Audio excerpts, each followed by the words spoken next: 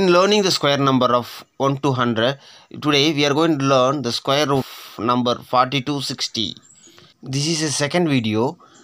To see the first video, the link is available in the description as well as the comment box. After this, you will be able to answer the questions of number 4260 square within a second. First of all, you should know the square of all the first 10 digit number to learn the shortcuts. 1 has 1, 2 has 4, 3 has 9, like this you should know.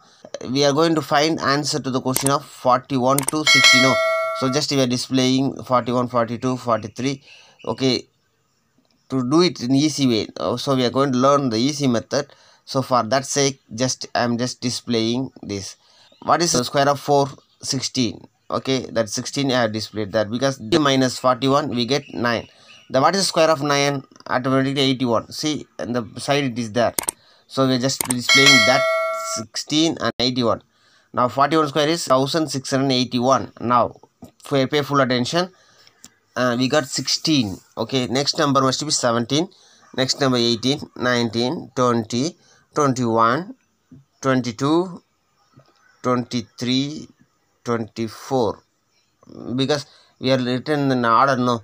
See in the white color, this corner 81, no. Then above one 64. That we are going to display in 42. And next one is 49. We are going to display in 43. And next one is 36, 25, 16, 9, 4, 1. That's all.